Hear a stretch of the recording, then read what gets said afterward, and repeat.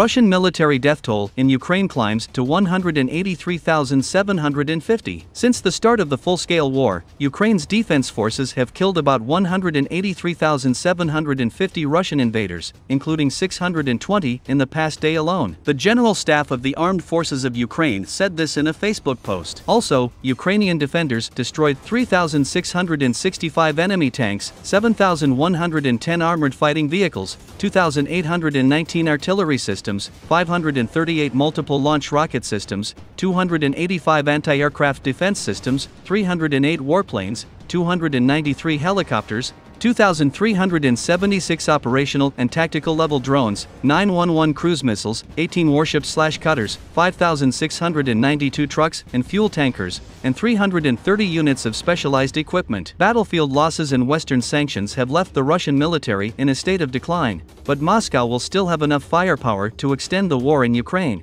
according to a new independent analysis. The report from the US-based Center for Strategic and International Studies gives stark numbers of Russian military losses, almost 10,000 units of key equipment such as tanks, trucks, artillery pieces and aerial drones, according to one estimate. But it also says Russia can dip into Cold War era and older stocks on the front lines to make up in numbers what it may have lost in technology. It notes how Russian losses of main battle tanks, especially modern ones, have been severe. They're going backwards in terms of equipment, the officials said of Russian armor, noting that T-55 tanks, introduced in 1948, are now turning up on the battlefield.